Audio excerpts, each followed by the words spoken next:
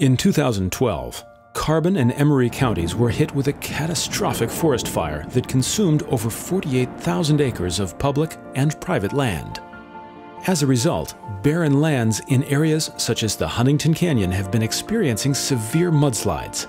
Mud, rocks, trees, and other debris have been washing downstream into a creek, which plays a critical role in the day-to-day operations of a local power plant at the bottom of the canyon.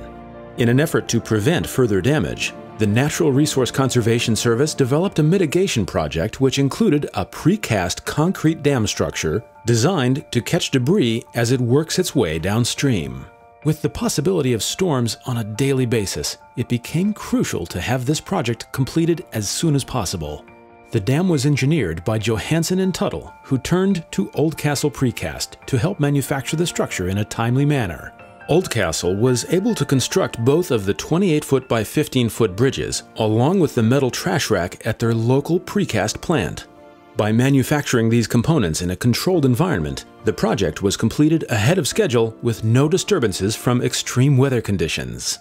To learn more about Oldcastle Precast, visit us at www.oldcastleprecast.com or contact us at 888-965-3227.